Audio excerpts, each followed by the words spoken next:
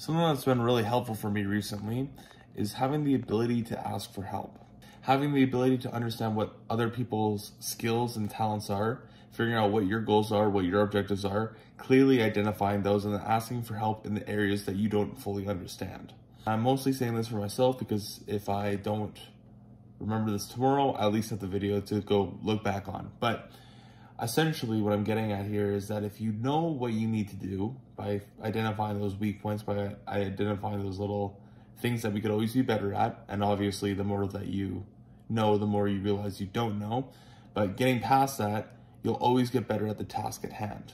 And what you find is that somebody's always done either A, more, or B, is doing something that you don't do, which is honestly one of the most tricky parts, because when you see people do different things, there's also factors of the level of the game that you're playing at. For example, when you're first starting out, you probably don't have $10,000 a month to spend on marketing. Or even in the gym, when I first started in the gym, I didn't have all the supplements, I didn't really have the pre-workout, I didn't have the protein powder. I just started by going to the gym, and we evolved from there.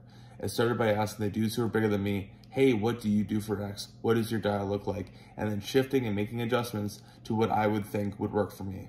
Now, I don't have the balance, the expertise, or the power to say what you should or shouldn't do, because ultimately you're going to find that balance for yourself.